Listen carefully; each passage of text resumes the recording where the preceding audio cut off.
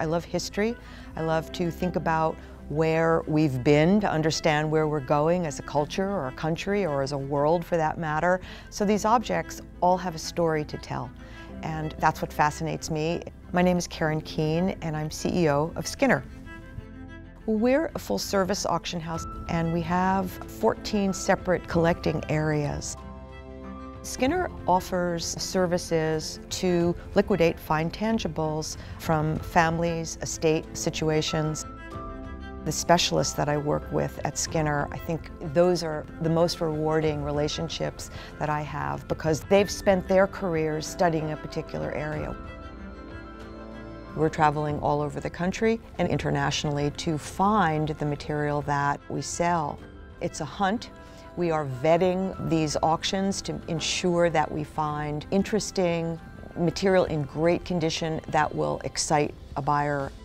We offer old-fashioned auctions, which are live. $37,500. We also allow people to bid on the telephone. They can write in a bid for us as well, and we'll compete for them in the sales room. Sold $60,000 to $914. But the internet has really changed the reach of our business, and I've been privileged to see this grow internationally over the years. The material is getting a broad market, and the more people you bring into the sales room, the more people competing, and hence the price is driven up.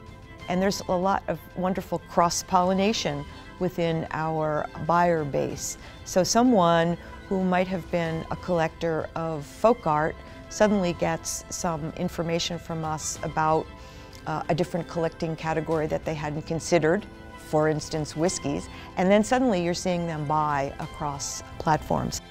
At Skinner, we enter into a partnership with the consigners.